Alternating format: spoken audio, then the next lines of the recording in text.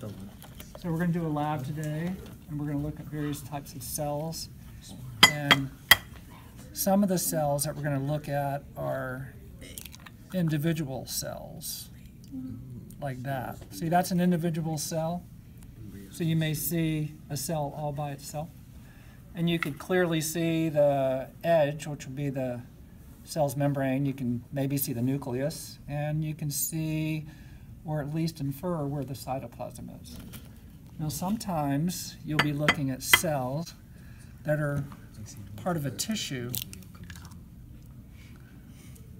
right? The tissue is basically cells of the same type working together to get some kind of job done.